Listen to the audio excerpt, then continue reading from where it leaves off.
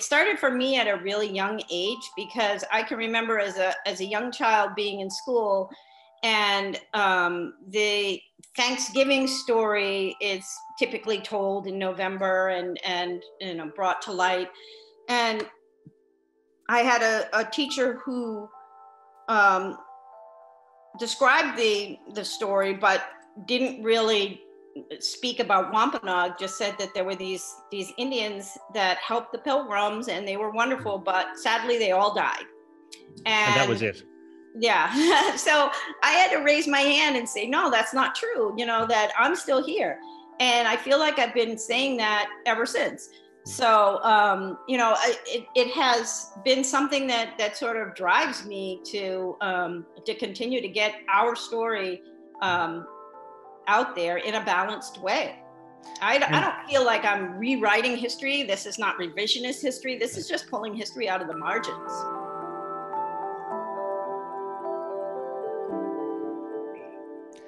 And good evening, everybody, and welcome to your library. My name is David Leonard, president of the BPL.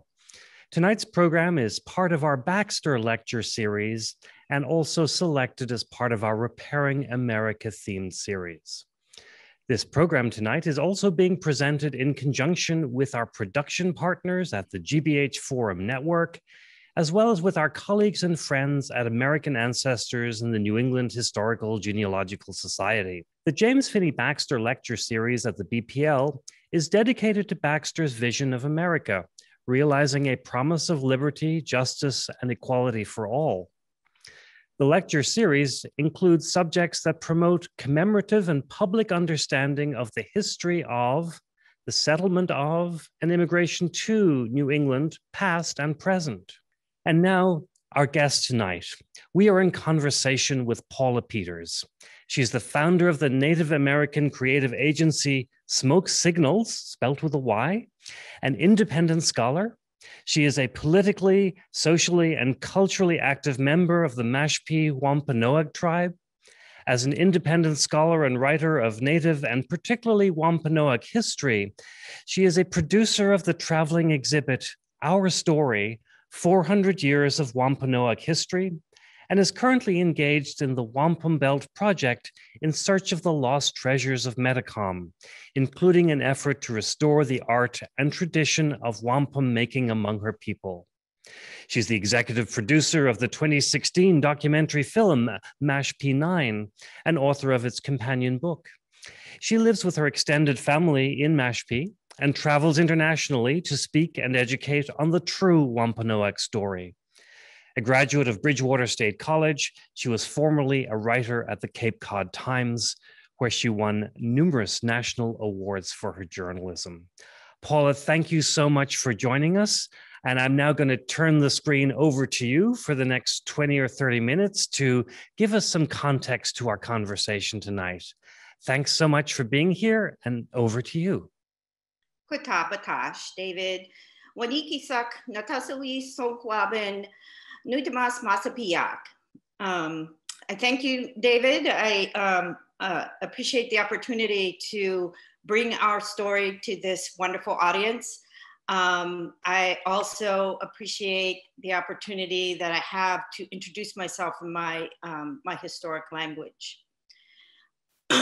So tonight I want to talk to the people about what I call the critical backstory to colonization. And it comes to us despite the richness of opportunistic documentation. The colonial history of New England is rarely told with the balance that comes from inclusion of the Native perspective.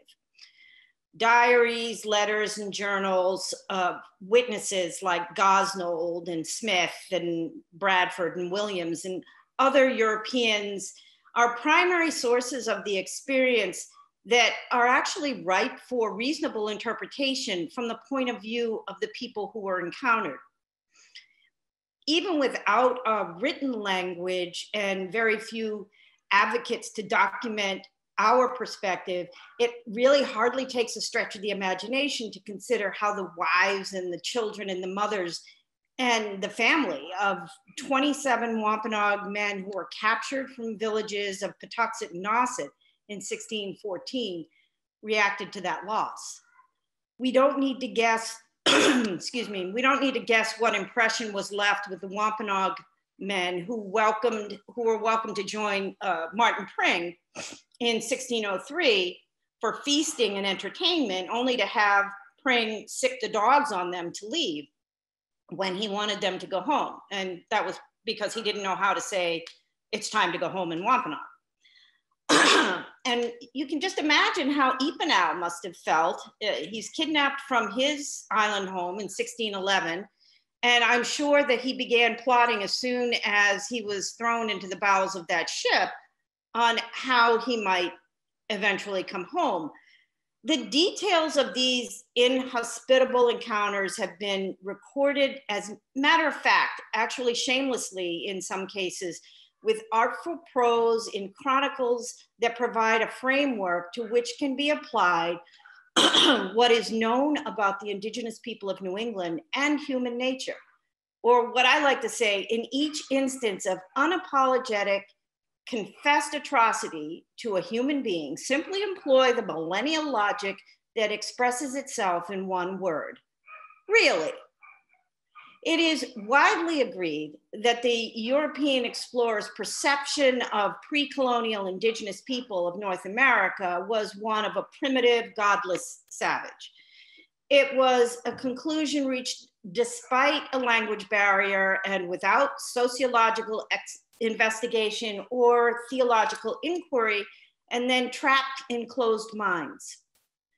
The native lifestyle, while simple, was not unsophisticated in terms of the natural order that placed them within and not on top of the circle of life.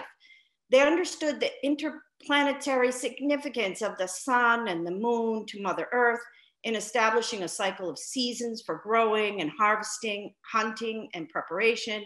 They were people who managed their presence on Earth to be in balance with nature, sustaining themselves without starving the living world around them. They hunted and fished with knowledge of the habits and the habitats of the finned and the winged and the four-legged, employing basic yet sound weaponry, weirs and traps. They harvested wild growing roots, nuts, herbs, and berries while cultivating other foods and a coveted tobacco. Their dome-shaped dwellings, clustered in village settings, further reflected the simplicity of their lifestyle and were more often than not multi-generational confines, including some that were seasonal to afford access to the coastal regions for fishing and planting.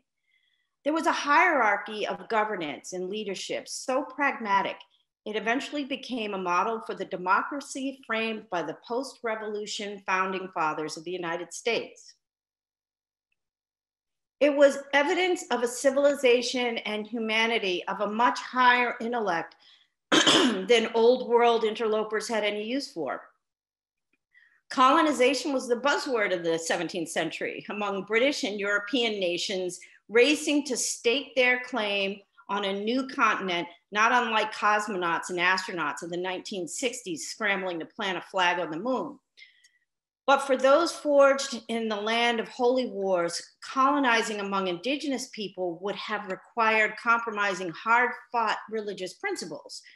Recognizing no God among the natives served a much higher purpose, and as a result, not much effort was made to see one. Had they bothered to look for it, native spirituality was everywhere. It centered on the tributes of the earth and the wonder of other worlds, honoring the sun, the moon, the four directions, as well as animals and birds. No chapel was necessary, as ceremonies were held wherever and as often as the occasion called for, without an assigned place or day of the week. It required only a circle where each one was as individually unique as they were part of the whole.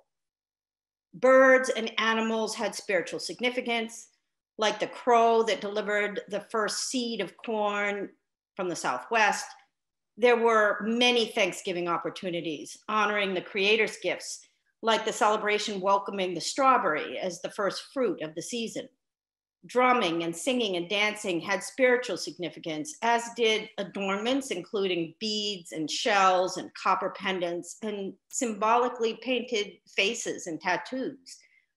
However, a well-established ignorance to indigenous civility that began with atrocities committed by Christopher Columbus continued with explorers like Giovanni da Verrazzano in 1524. He was determining that an entire continent the size of Asia likely stood in the way of a northwest passage to India. Verrazzano expressed frustration with the inability to communicate with tribes he encountered from Cape Breton to Maine, but that didn't prevent him from drawing a conclusion that would have a profound impact on the way that Native people were treated. He wrote in a letter to the King of France, "Due to the lack of common language, we were unable to find out by signs or gestures how much religious faith these people we found possess. We think that they have neither religion nor laws, nor are there any temples or churches of prayer among their peoples. We consider that they have no religion and that they live in absolute freedom and that everything they do proceeds from ignorance." I find that pretty amazing that he was able to determine all of that after admitting that he absolutely could not speak to these people. Abuse of Native people at the hands of European adventurers became conventional. George Weymouth was a renowned navigator, mariner, and explorer, despite having never discovered that elusive Northwest passage to India. And he was mutinied against as he slept in his final attempt to do so in 1602. Nonetheless, in 1605, Weymouth was commissioned to explore present-day coastal Maine in a territory then referred to as Northern Virginia, with the intent of reaffirming trade routes and establishing a location for settlement. Among his crew was James Rossier, who wrote a true relation of their voyage on the Archangel. And Rossier's journal spares no indignity committed against the natives that they met along the way. Initially, Weymouth and his men spent their days endearing themselves to the Abenaki with exotic gifts, knives, kettles, cloth, food even. And Rossier recalled the people amiably. He said they seemed all very civil and merry, showing tokens of much thankfulness for those things that we gave them. We found them then, as after, a people of exceeding good invention, quick understanding, and ready capacity. But during a mission to trade, it was discovered that the natives were as much armed and fortified as they were civil. Weymouth became intimidated by hundreds of Abenaki men armed with bows and arrows and flanked by dogs, tamed, but they were ready to pounce on command. While no aggression resulted, Rossier wrote that we began to join them in the rank of other savages who have been by travelers in most discoveries found to be very treacherous. But the demonstration of militia by the Abenaki was not without cause. Just as Weymouth's reaction was based on the chronicles of travelers before him, the bad acts of rogue adventurers were no doubt preserved and shared in a unique oral tradition practiced by Algonquin tribes up and down the eastern seaboard. So now I want to share with you a little video that might be a little fun also to talk about that tradition.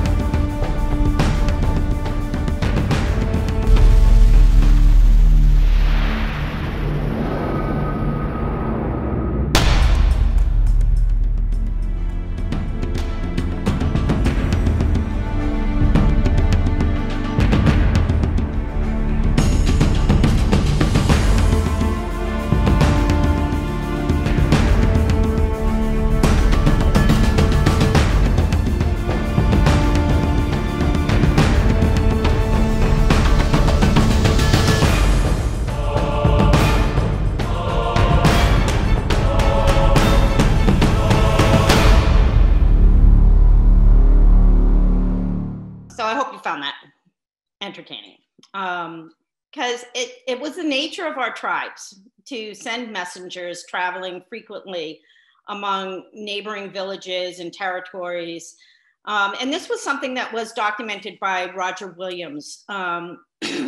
As a result of his genuine compassion and sensitivity toward Native people, Williams became keenly aware of tribal customs and wrote about the importance of the messenger runners. He said that they were runners of strength and stamina, but also sharp-minded, as well as trusted to recall with confidence messages of vital social and political importance with accuracy. According to Williams, it was not uncommon for a runner to travel as much as 100 miles in a day, enabling them to effectively spread the word of ruthless reputations of European adventurers far and wide. Perhaps they would have been able to warn about people like Verrazano, the 16th century explorer now immortalized in double-decker steel suspension known as the Verrazano Narrows Bridge, connecting Brooklyn and Staten Island. Cape Fear in North Carolina might well also have earned its name from Verrazano, who in 1524 came upon a small tribe of people there who fled inland upon the site of Verrazano and his exploring party. They chased the petrified natives, and all of them were able to escape except for an elderly native woman, a teenage girl or young woman, and a group of children who tried to hide in the tall grass. They grabbed the boy, a young boy, and the young woman, who was described as a very appealing prize, a very beautiful and tall young woman. And they kept the boy, but were forced to sacrifice the woman. Verrazano wrote that it was impossible to take her to the sea because of the loud cries she uttered. And as we were a long way from the ship and had to pass through several woods, we decided to leave her behind and take only the boy. While the young woman's recollections were never written down, there's little doubt her desperate cries echoed up and down the coast by way of messenger runner, creating a bridge of another sort, a bridge suspended by grief and horror, connecting tribes with a direful warning about the merciless sea captain. Despite the known threat for Native people, the fear of aggressive acts and kidnappings was tempered by the allure of appealing and novel trade items like the brass button coats, the wool blankets, copper kettles. So those things were tolerated to some degree, and it was just something that they had warned themselves about. And in some cases, they found these explorers to be entertaining. During the summer of 1603, Martin Pring, his initial tolerance of the Wampanoag got him into a bind when he didn't know how to speak to them to tell them how to go home. Pring was on Cape Cod, a region pretty heavily populated at that time with natives, and he would have done well to ingratiate himself. His party was there harvesting sassafras, which was a plant of sovereign virtue for the French pox. The pox was, in fact, a pandemic of syphilis rapidly spreading throughout Europe, and they believed that sassafras was helping to assuage that plague. Pring's company had stumbled upon a vast growth of the presumed cure, which it actually wasn't a cure, but nonetheless, they wanted it. And they then broke for the evening and entertained a group of Wampanoag who were singing and dancing, and they had a young man who was playing guitar, so that was something that I'm sure fascinated the Wampanoag men. But they didn't know how to speak their language, so when they grew weary of their guests, Pring said to be rid of them, we would just let loose the mastiffs. So if you can just imagine being invited to dinner and then it was time to go, just I have some dogs here. I don't think that would be the way that I'd want to ask my guests to go home. So unsurprisingly, the unfriendly gesture was followed by a deterioration of relations with the natives. Realizing what Pring had come for, the Wampanoag sent them off in a hail of arrows and burned the forest where they had been collecting the sassafras. Pring departed without kidnapping anyone, but he did steal a canoe as a parting trophy. Along the coast of Maine, Weymouth leveraged the appeal of the novel trade goods and employed it liberally in his encounters with the Abenaki, at least until they assembled their militia to avoid being victimized. But the paranoid Weymouth would not be caught asleep again in his cabin. He resolved to leave the area, but not before collecting some human trophies. Rosier wrote, wherefore, after good advice taken, we determined so soon as we could to take some of them, meaning the men. And so they went ashore for food and water and came upon a group of Abenaki men who were lured into confidence with a box of peas and then grabbed like animals. And this is what Rosier wrote about that. He said, we used little delay, but suddenly laid hands upon them. And it was as much as 5 or 6 of us could do to get them into the light horseman, which was what they called their boat. For they were strong and so naked as our best hold was by their long hair on their heads. And that they considered the capture of the men a matter of great importance for the full accompaniment of our voyage. Whereas by all means, adventurers were not to return without commodities of value, including the expressed goal to capture indigenous people for various reasons. From the most inhumane, selling into slavery, to the more self-serving, siphoning cultural knowledge and language, to the very arrogant conversion to Christianity, as if they had no religion of their own, to the most misguided, the idea that they were rescuing them from the wilderness. By any definition, this was kidnapping. Unless, according to the doctrine of discovery, the captured is presumed to be godless. And in fact, according to Rosier, the Abenaki were without appreciation for the godly gift, a conclusion once again reached without any shared common language. And so 5 men were stowed in the bowels of the Archangel for what must have been a terrifying journey to an unknown destination. 3 of the captives were turned over to Sir Fernando Gorges, a wealthy financier of the New World exploits who began to collect native men for his own bizarre entertainment and social experiment.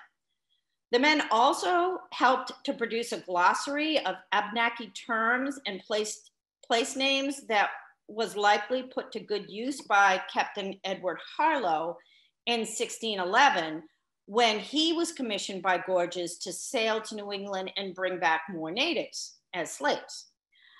Harlow returned to many of Weymouth's ports, from Monhegan Island to Cape Cod, and he captured nearly 30 men to be traded as slaves and to entertain his financier.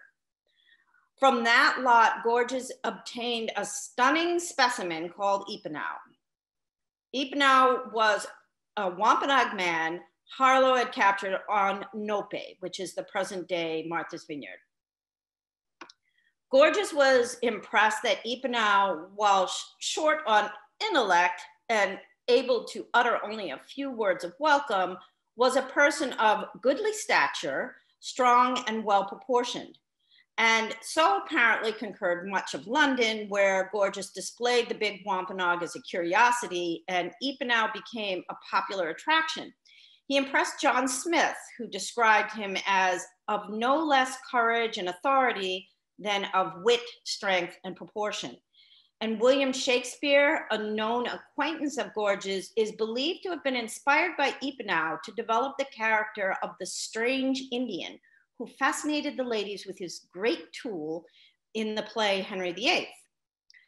But despite his celebrity, Epinow was far less rescued than a prisoner desperate to return home. and much smarter than Gorges gave him credit for. Observing the culture and customs of the English, Ipanau saw opportunity in their strong desire for precious metals and leveraged Gorges' greed for gold into his passage home.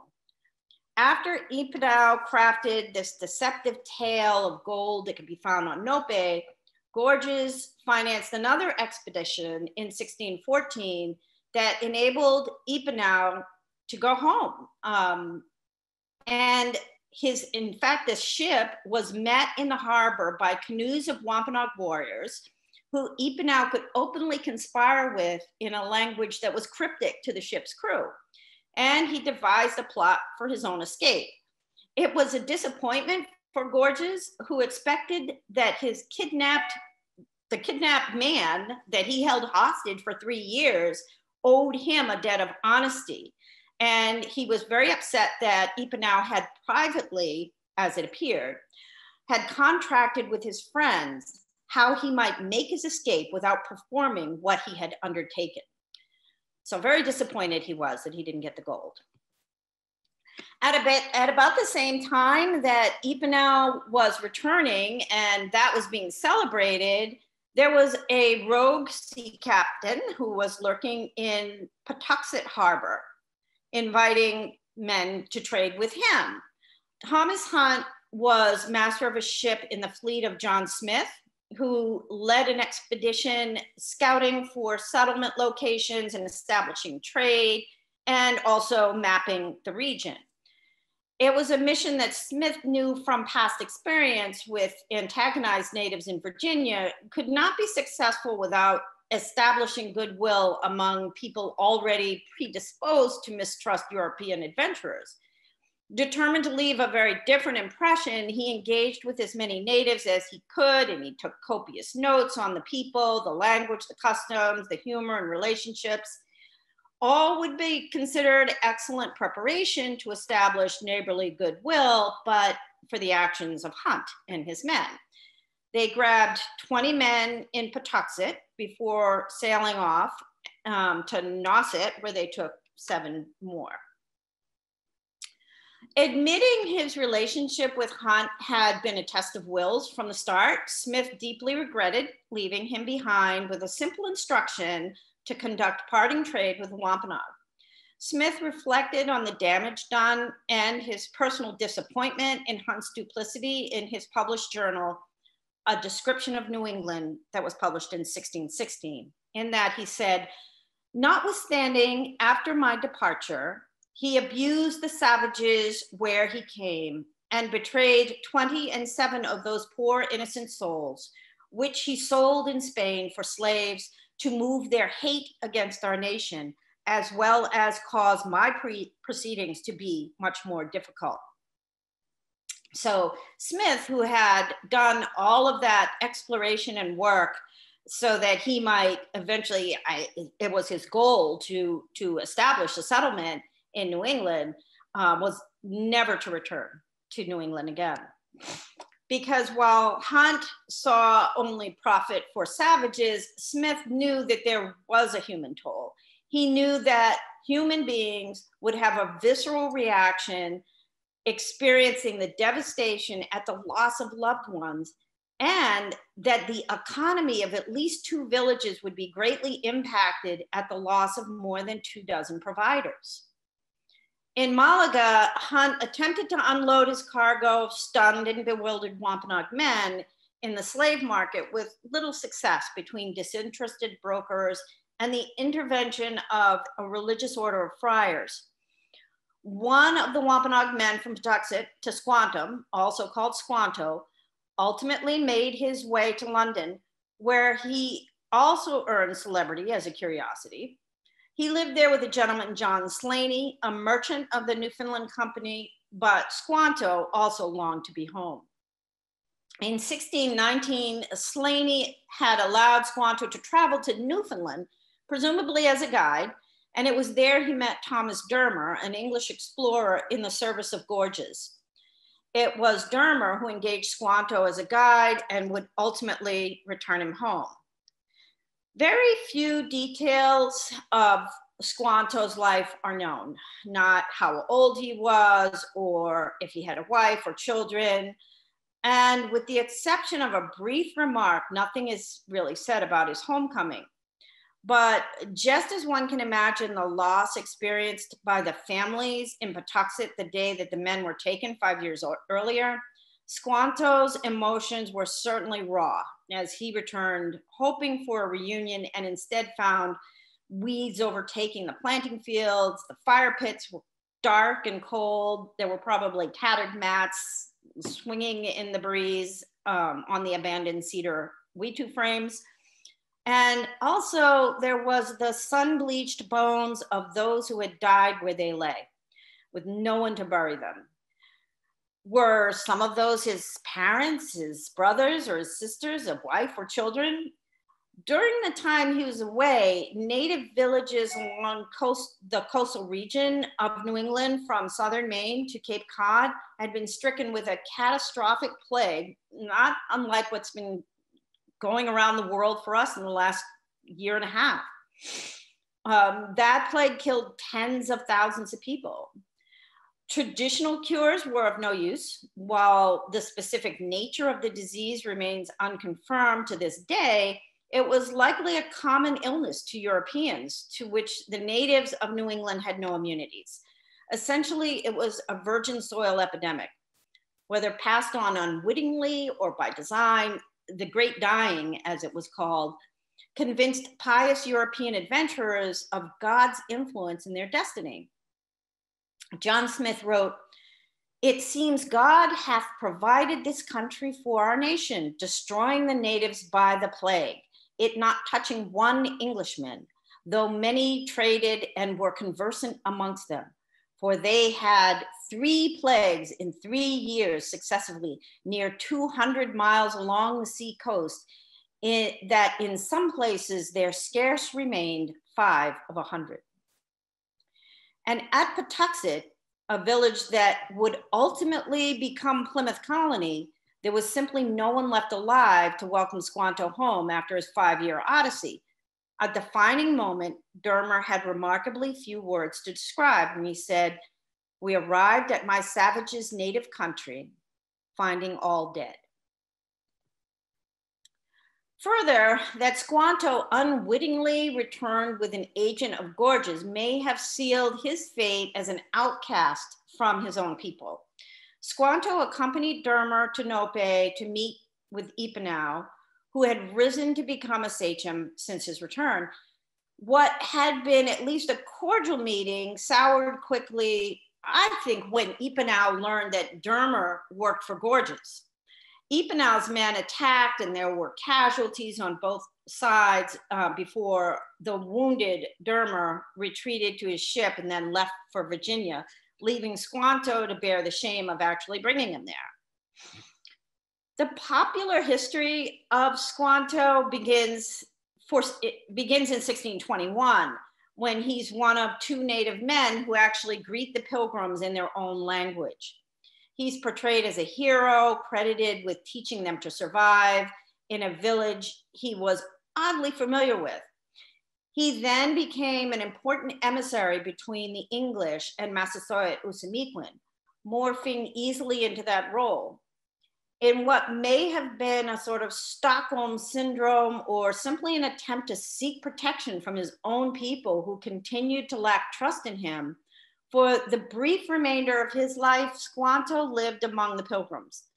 He became once again a prisoner of the English by his own choosing after he was accused of plotting against Usamequin. According to the colony's governor, William Bradford, the Wampanoag king demanded Squanto's head, both privately and openly, which caused him to stick close by ye English, and never durst go from them until he died.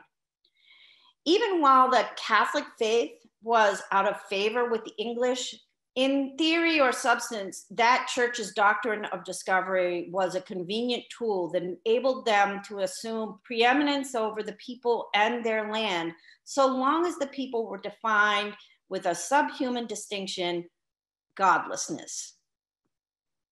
William Bradford, living in exile from his English homeland in the Netherlands, had little regard for the inhabitants as he set sights on the New World to transplant his transient colony of religious renegades. The place that they had thoughts on, Bradford wrote, growing weary of the unholy conditions among the Dutch, was some of those vast and unpeopled countries in America, which are fruitful and fit for habitation, being devoid of all civil inhabitants, where there are only savage and brutish men which range up and down, little otherwise than wild beasts of the same. Cast in the role of interpreter, Squanto was far more helpful to the English than he was to his own people. In fact, if we were to judge his effectiveness as an interpreter by his first and perhaps most significant translation, he was an epic failure. He assisted in the construction of the Treaty of Peace between the settlers and the Wampanoag. To this day, this 5 principal points of this treaty is passed off as a harmless and friendly agreement. But even the authors penning the document in English took clear advantage of the language and the cultural ambiguity to deceive Usamequin, who was unable to discern the not so subtle threat to Wampanoag sovereignty. Among those with less confidence in the good intentions of the English newcomers was Corbitant, who was the brother of Usamequin, and he objected to the English coming and the settlement there, but he was really powerless to overrule his brother, and they were able to establish the village there. The English were allowed to freely brand their armor and blast their muskets, and did so with regularity. And that was a custom that was unnerving to neighboring sachems like Corbitant. And it was a contradiction of the colonists' proclamation of friendship. Corbitant actually said to them, "If your love be such, and bring forth such fruits," he told Edward Winslow, "how cometh it to pass that when we come to Patuxet, you stand upon your guard with the malice of your pieces presented to us?" The treaty also empowered only the English to punish an offender and exercise the rule of law. The Wampanoag were served by their own system of justice to address disputes and breaches of conduct, from their thievery to homicide to forsaking treason. The fervently overbearing treaty would establish a new law of the land that doomed the Wampanoag. Usamequin expected a cooperative alliance, and while he was placated to his dying day in 1661, the colonists leveraged an oppressive rule over the Wampanoag, dissolving trust and setting the stage for that inevitable King Philip's War. Whether Squanto intentionally blurred the lines when translating the treaty terms or was himself duped is unknown. But his loyalty to the English quickly became apparent as he morphed into his diplomatic role, perhaps to seek protection or even as a result of a sort of Stockholm syndrome, which I mentioned earlier. When the English celebrated their first harvest with a bullish muster performed by the colonials' militia, and then repeating blasting of the muskets, they considered it entertainment, but I think that it was interpreted as a threat by the Wampanoag. And soon after, Usamequin arrived with about 90 warriors. And the virtual army of natives appearing without warning, contrary to the diplomatic efforts of Hopkins and Winslow just a few months earlier, it was a clear show of force on the part of Usamequin. And his men, they were responding to this muster, this blasting of the muskets and all of this threatening behavior. But that quickly got turned into a feasting situation. Bradford's history makes only a brief reference to this harvest feast with no mention of the participation really of the Wampanoag. Winslow, however, does write about the uninvited dinner guests, whom for 3 days, he said, we entertained and feasted. No doubt in another act of diplomacy to ease the strained confrontation, which could only be achieved by each letting down their guard. For his part, Usimiquin and his warriors contributed to the feast.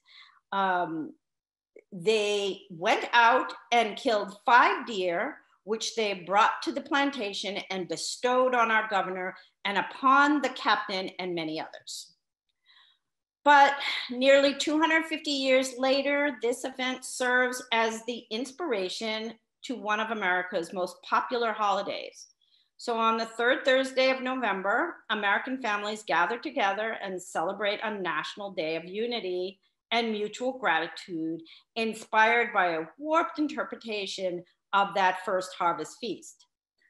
The contemporary holiday perpetuates the myths of the Wampanoag and Pilgrim relations. It further buries the truths of kidnappings, pestilence, and subjugation, and ignores the scant details of the tense encounter, while it conjures up hallmark images of happy natives and pilgrims feasting on a cornucopia of corn, pies, meats, including a fully dressed roast turkey with cranberry sauce. Squanto's true circumstance as a man without a country is virtually depleted from the pages of history. Either orphaned or rejected by his own people, he found comfort among the English, who took pleasure in his company and invaluable service. There could be no solace in the arms of his new family for the loss and betrayal of his own people. So that is the actual backstory to your Pilgrim settlement. Paula, thanks for doing such a clear and compressed story in essentially just over 30 minutes. And I know I have a ton of questions based upon what you've just told us. I've actually just learned a few things, many things that I didn't know. But maybe I can start out with a sort of a personal biography question is, how did you get to realize it was your mission to tell this story at this level in this way? You know, that's a really good question. And, you know, it started for me at a really young age, because I can remember as a young child being in school, and the Thanksgiving story is typically told in November and you know, brought to light. And I had a teacher who described the story, but didn't really speak about Wampanoag, just said that there were these Indians that helped the Pilgrims and they were wonderful, but sadly they all died. And that was it. Yeah. So I had to raise my hand and say, no, that's not true. You know, that I'm still here. And I feel like I've been saying that ever since. So, you know, it has been something that sort of drives me to continue to get our story out there in a balanced way. I don't feel like I'm rewriting history. This is not revisionist history. This is just pulling history out of the margins. And in the description, we talked about this as being the true story or the true history of the Wampanoag people. I also believe this is your family is very important in among the Wampanoag as well. So this is not just a personal story. This is a family story in many ways. Yeah, and you know what? I think all of our families are important. You know, we still are a very vital tribe. You know, so that's why I thought it was going to be fun to show that video of the messenger runner story, because you know, we are still here, and some of us are a little bit more vocal than others, you know, and I do get out there and have a little bit to say, But, you know, I do that on behalf of the whole tribe because we are still here. And at what point do you feel the broader community in America has started listening to this story? Is that a very recent phenomenon, or was there always some who are more open to hearing the bigger truth?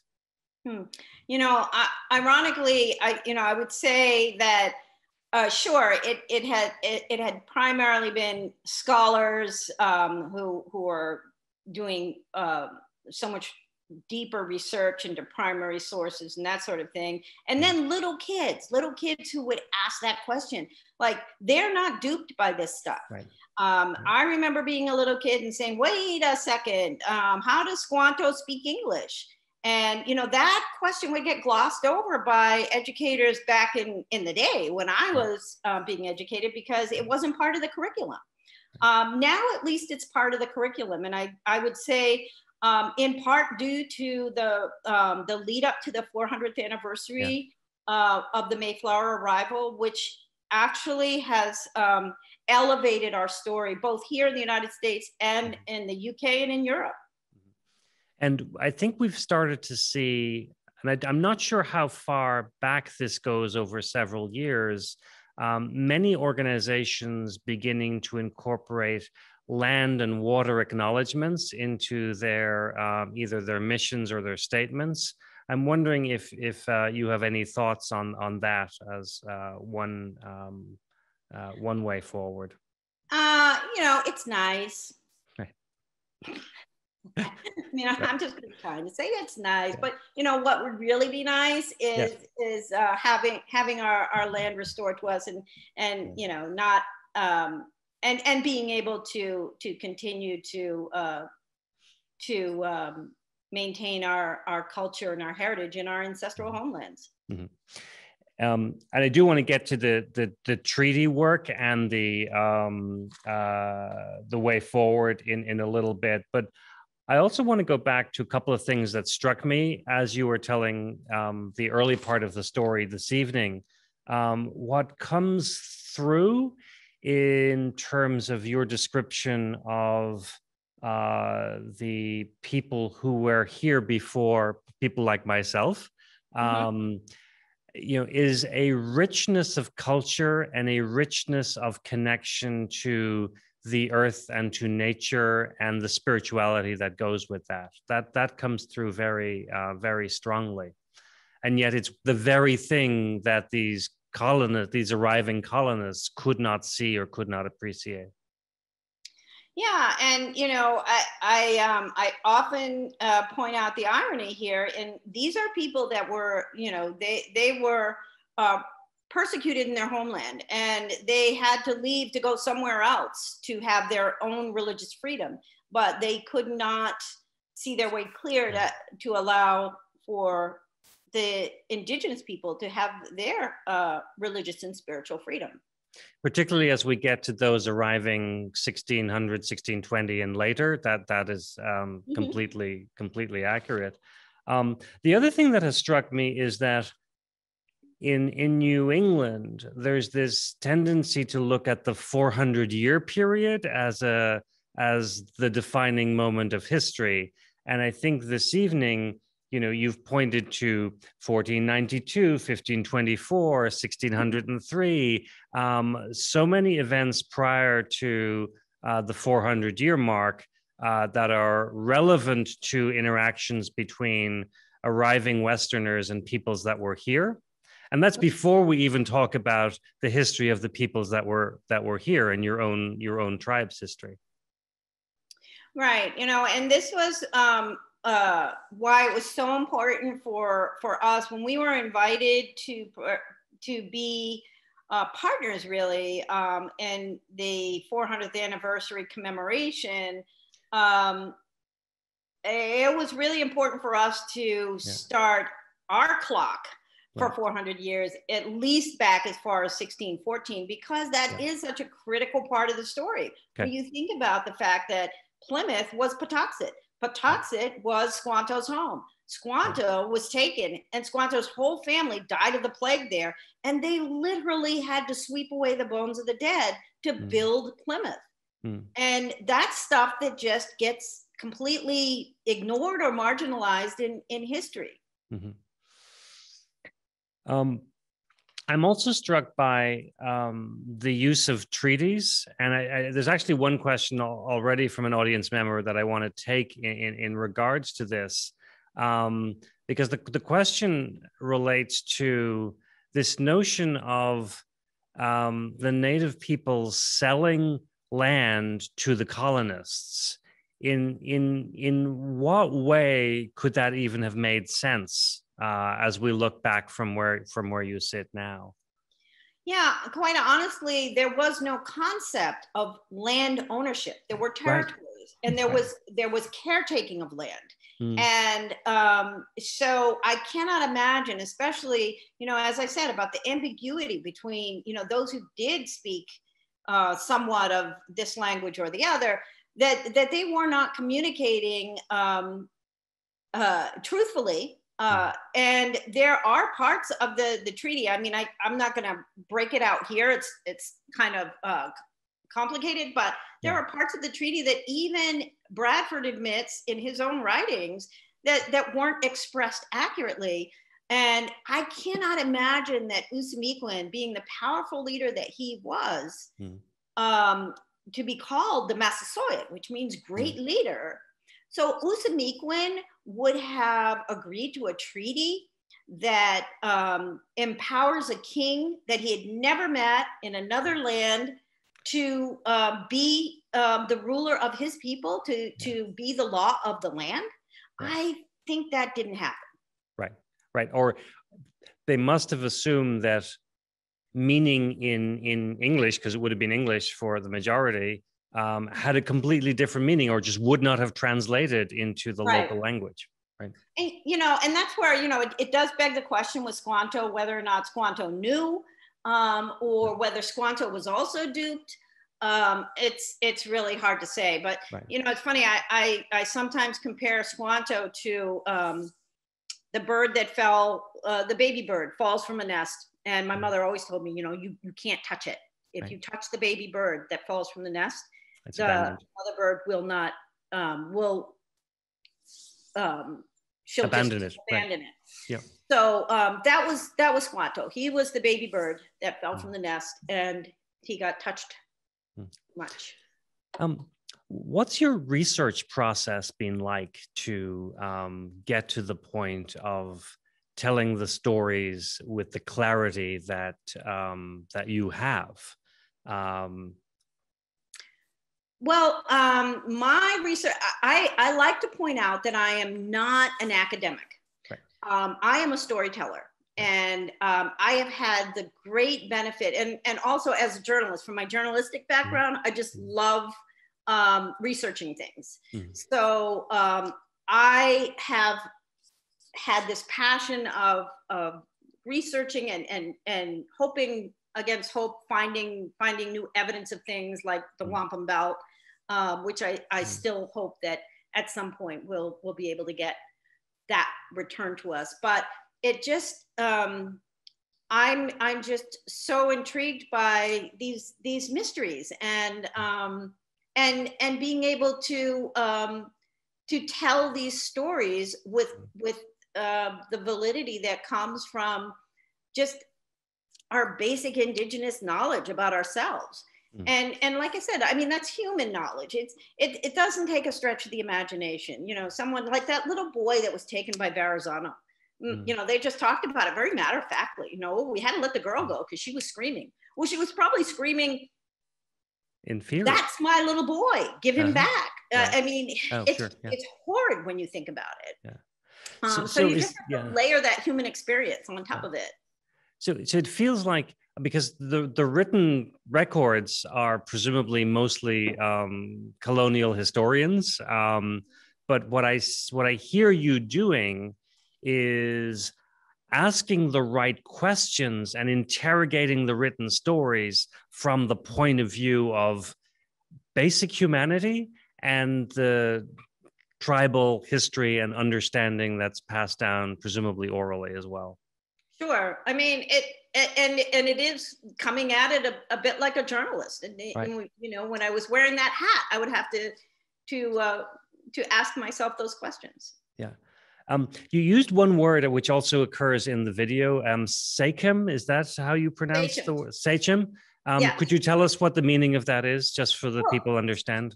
Sure. Sachem is also meaning a leader. Somehow Massasoit is like a supreme leader over the sachem. And each village, as I understand it, would have had a sachem. And the Massasoit was over many of those villages. So he would be a supreme sachem, a supreme leader. Yeah. We talked a moment ago, or started to talk a moment ago, about the restoration of lands to the tribal peoples. Right. Could you just give us a small view of recent history and the federal process for dealing with that challenge and where we are today? Yeah. You know, I'll try to do that without getting too ticked off, but, you know, I usually avoid talking about politics because it makes me so angry. But when you consider that I am 62 years old, when we initially petitioned the government to recognize that we are still here, I was 14. In 1974, my father was chairman of the Mashpee Wampanoag Tribe then, and he and his council, his board of council, had sent a letter to the Department of Interior, and he essentially died waiting for a response to that letter, because that became the federal acknowledgement process. Prior to that, in the 1970s, there was no federal acknowledgement process. But it became clear to the Department of Interior and to the government that this was going to be a new Indian problem, that they hadn't gotten rid of us. And not only had they not gotten rid of us, the tribes to the east of the Mississippi, which they had just hoped that we would just, you know, assimilate and become part of the great melting pot, but that we hadn't, and that we were still living tribally in our villages, in our places here along the East Coast. So there needed to be a process to eliminate us further. So they developed the federal acknowledgement process, which I, to this day, feel like is the most cumbersome and bureaucratic and expensive legal litmus test that this country has ever developed. It took us 30 years to work through it. In the end, I mean, we started out, my dad was working on it. It was something that I just lived with. And it started out, we were working with Native American Rights Fund attorneys who were just young budding attorneys who wanted to get their feet wet in Indian law. But at the end of the day, we were really forced into a situation where because it was such an expensive process, because, you know, we needed lobbyists and lawyers and everything that went along with that, aligning ourselves, or the tribe aligned with a gaming backer. And that became another ugly chapter in tribal history. And it continues to be challenged to this day because we did finally get our acknowledgement. We also have our land in trust here in Mashpee and in other places around the state. And that was something that some other gaming enterprises did not want to see Mashpee have. Neighbors of the Taunton facility did not want to see that happen. So there was a great deal of pushback. And that caused sort of this new look at what is the Mashpee Wampanoag Tribe trying to do. When from the very beginning, it has always been for us about preserving our heritage in our ancestral homeland. And that it became part of a gaming initiative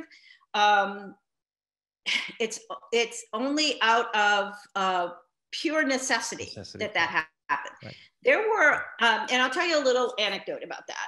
I was still a working journalist back in 1995, and our tribe was number 5 or 6 on the ready for active participation list by the Bureau of Indian Affairs, which is just another mouthful of bureaucraties, which meant that, we've got these 30,000 pages of documentation. Another hoop to jump through, really, right? Yeah. We were getting jumped over by other tribes who had gaming backers, because gaming was the big deal at the time. And because Native tribes had the Indian Gaming Act to assure the success of gaming facilities, deep-pocketed investors really wanted to get aligned with young tribes, or tribes that would be newly acknowledged. So I don't know. I probably told you too much. Well, it gives us a flavor of what's been happening recently and where you are now.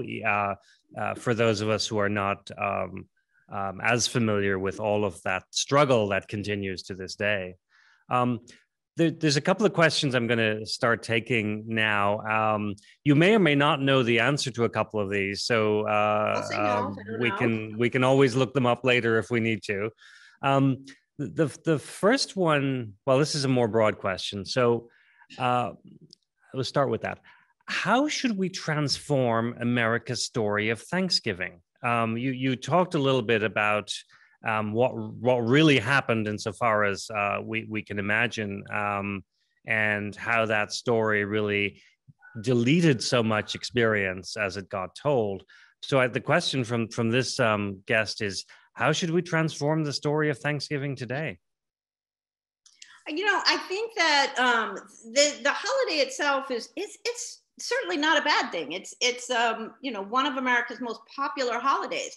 Mm-hmm. But if it can begin to be acknowledged in a way that acknowledges the real history of what occurred, that's an important thing. And we also, and this has come about as a result of the 350th anniversary of Mayflower arrival. Was an opportunity for that organizing committee to invite a native speaker. Unfortunately, they were not very smart about how they did that, because they invited the native speaker and they censored his truths, because he, being Frank James, presented his proposed remarks, which did talk about these truths of the backstory and the kidnapping and the disease and all of these things. And they said, no, we don't want to talk about that. And he ended up walking away from that and going up to the top of Coles Hill, which overlooks Plymouth Rock in Plymouth, and giving his speech as he originally penned it. And that became the first ever National Day of Mourning. And that is a time for us to reflect on the sacrifices of our ancestors and to acknowledge that we are still here. And that's something that goes on in indigenous communities across the country and actually around the world to this day. So there's those two things. I mean, just acknowledging the real history and honoring the sacrifices of our ancestors. There's a couple of local questions here. Do you know stories about the Wampanoag Cemetery in Lakeville, Massachusetts? No. Okay. We'll send these along to you and Stephen later if you want to get back to people. The next question is about a work by Professor Silverman called "The Land. This Land is Their Land." The person is asking you what your opinion of that recent book is. And I'm not personally familiar with it at all. So I have a copy of it right back here. His work is, he is one of, at least more recently, a scholar who has addressed history in a more comprehensive way. Mm. And because he had some difficulty with some of the native people that he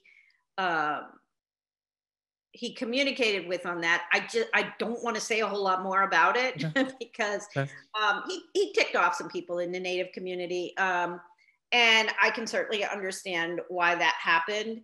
But, you know, that's part of the bigger issue of, you know, our story continually gets written and interpreted by non-native people. And non-native people are bound to step in shit. Right. Am I allowed to say that?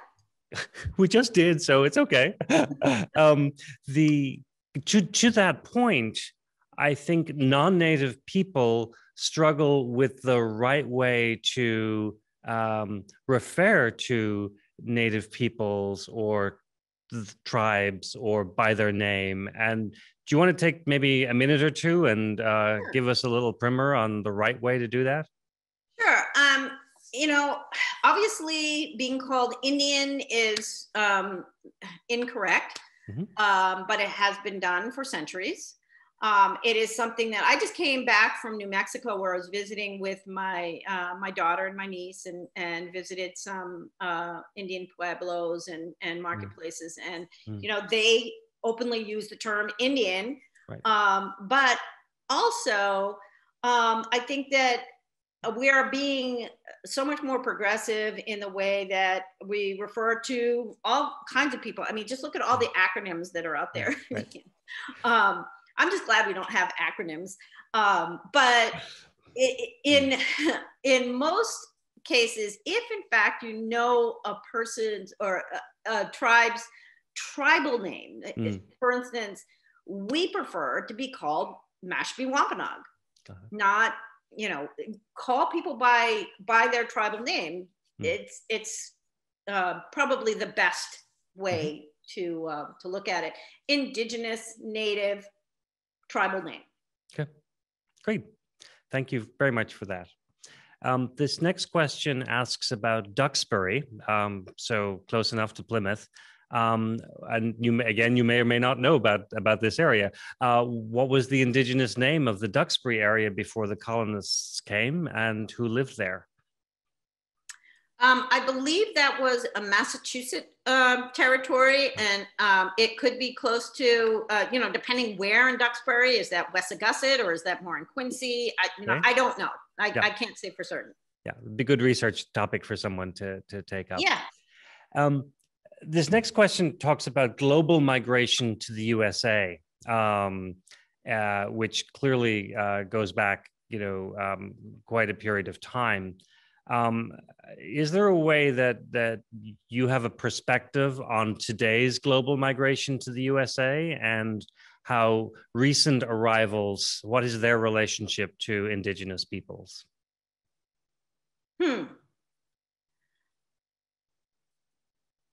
By recent arrivals, you mean immigrants? Like, yes. Yeah.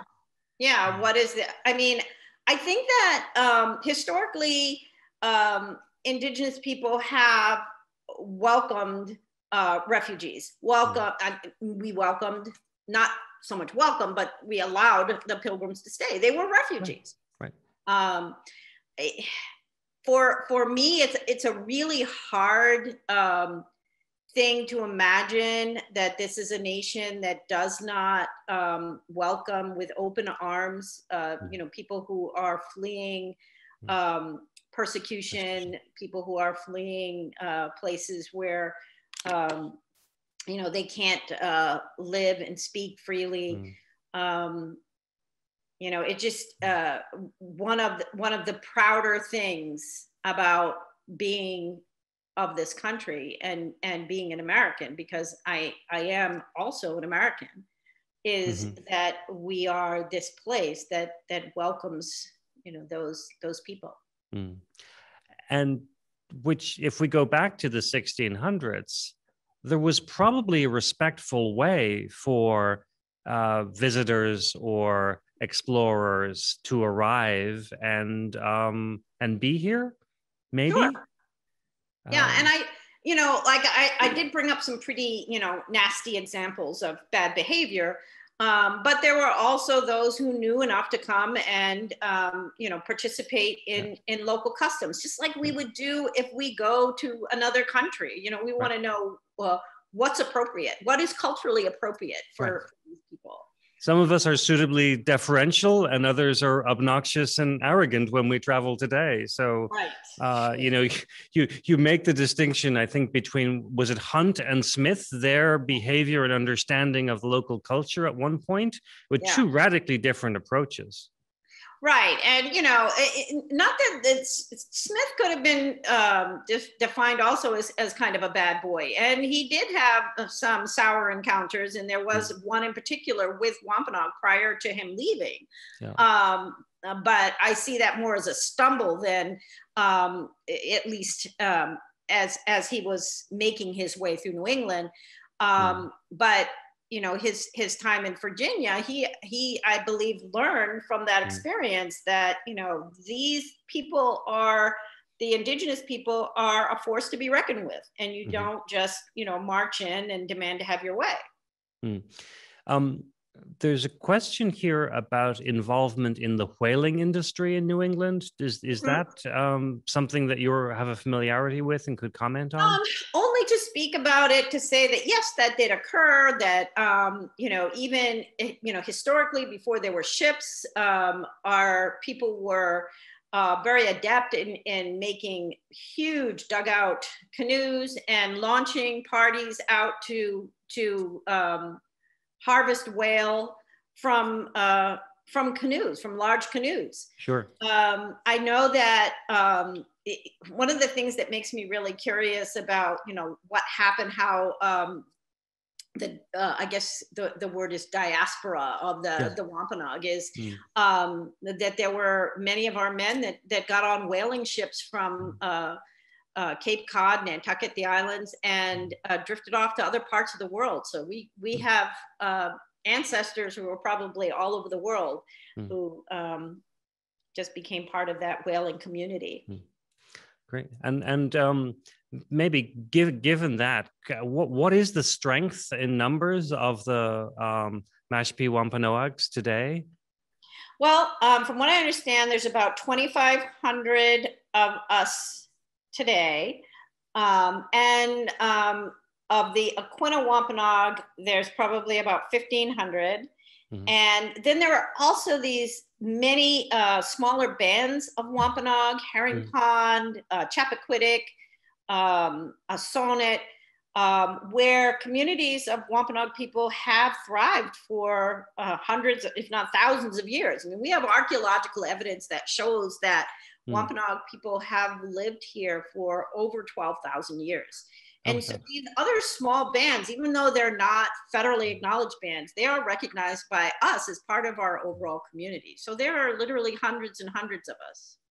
Because I think, you know, if we take the longer history view, people begin to wonder if migration is a way to explore human history over much greater periods of time. But the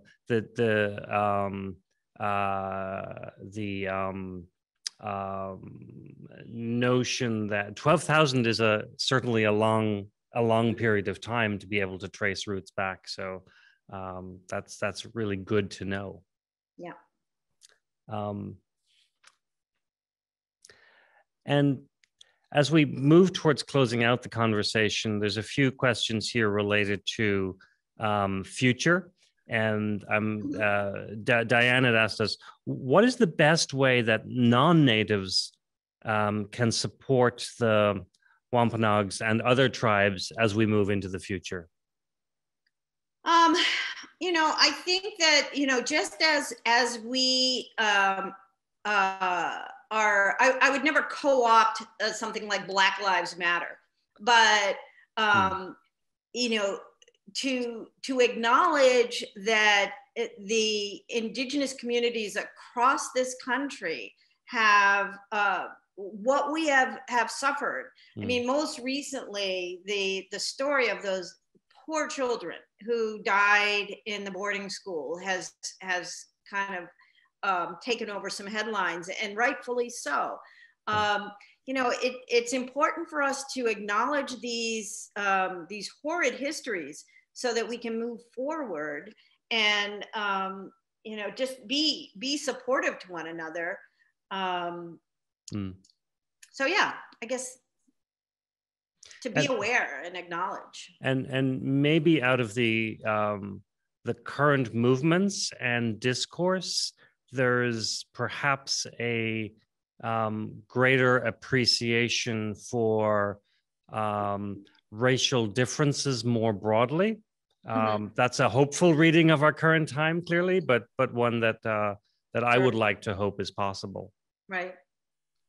And this is an actual question from an audience member. The correct pronunciation of Wampanoag, would you please see, are both correct? Is one wrong and one right? I guess both are correct, but within our own community, we say Wampanoag.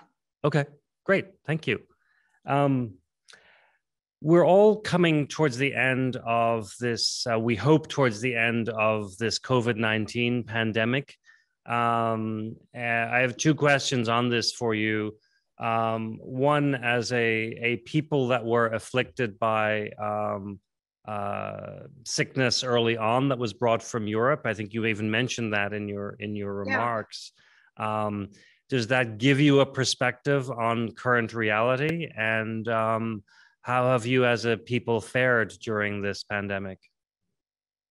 It does. And, I felt like, wow, here this is happening around the world. And, I did read back some of the quotes from the Puritans who talked about this plague being, God's will upon us, and obviously using it as a tool to take over our lands and our people.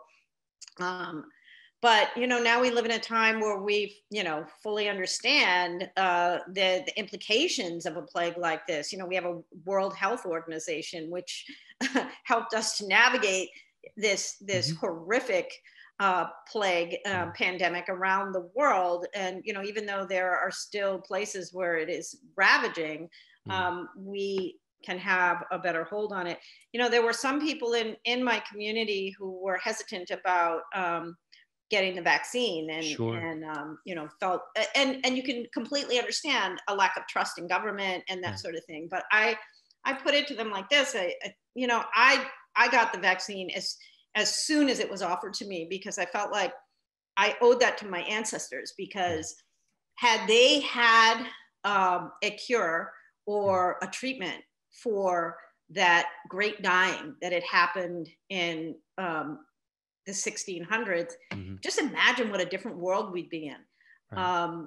And because had they survived, we would have been so much stronger a people. And so I feel like I kind of owed it to my next generation to survive. But yeah, it was kind of ironic too that came about during this 400th anniversary, and causing for so many of the events and activities that were planned to commemorate Mayflower were sort of put on hold or canceled. Now some of those things are getting picked back up again. I'm supposed to be, actually I do have a trip planned to Plymouth, England, to speak on this in July. So and I keep thinking, okay, this has got to be almost over, and maybe I can just relax a little bit, but people keep asking me to talk about it. And my son makes me do it. And you I think had curated exhibitions or part of exhibitions during this period, or right before COVID, at Provincetown, in Plymouth, and in Plymouth, Plymouth, England as well. Yes. Yeah. It's been fun. Good. From your perspective, and I'll make this my final question, and then any closing thoughts that you want to add. What will we learn from these last 15 months? What could we learn from these last 15 months? you know, I hope we learn.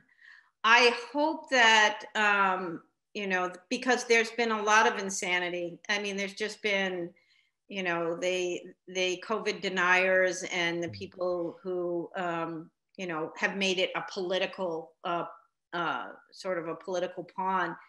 And this is serious. It's very serious. And if we are to, I think what it has shown us is that we really need to, we're, no one was spared, that we're all human.